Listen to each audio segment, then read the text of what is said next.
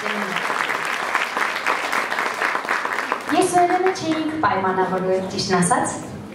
բայց Էլենը շատ սիրունիկ շորիկ է հագել։ Ու ես շատ հավանեցի իրեն։ Էլենը 7 տարեկան է։ Արդեն երկրորդ դասարանում։ Շատ անուշիկ փոքրիկ բալիկ է, չէ՞։ Մենք Էլենին պիտի օգնենք, որպեսզի Էլենը մեկնի արտերկիր, ստանա շատ ճիշտ ախտորոշում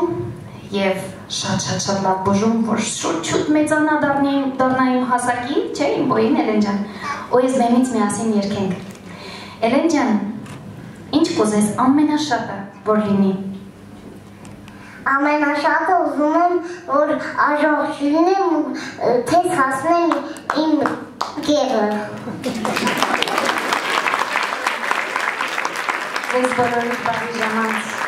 շնորհակալություն, որ ես եղել։ Ես շատ երկար պատրաստում էի, թե ինչ պիտի ասեմ ձեզ, բայց ամեն ինչ ասած Էլենը։ Էլենն ամեն ինչ ասաց, ես ուզում եմ ուղղակի շնորհակալություն հայտնել այն քաջ երիտասարդներին, ովքեր օր ու գիշեր ամեն Աստծո օրը անքուն, անդադար աշխատում են, որպեսզի այս երեխաների համար հնարավորության սահմաններում կարողանան կազմակերպել այս փոքրիկ գողտրիկ միջոցառումները, օգնենք հայ մանուկներին, երիտասարդներ ջան, ձեզ բոլորիդ շատ շնորհակալություն։ Եվ բոլոր նրանց, ովքեր չգիտեն, թե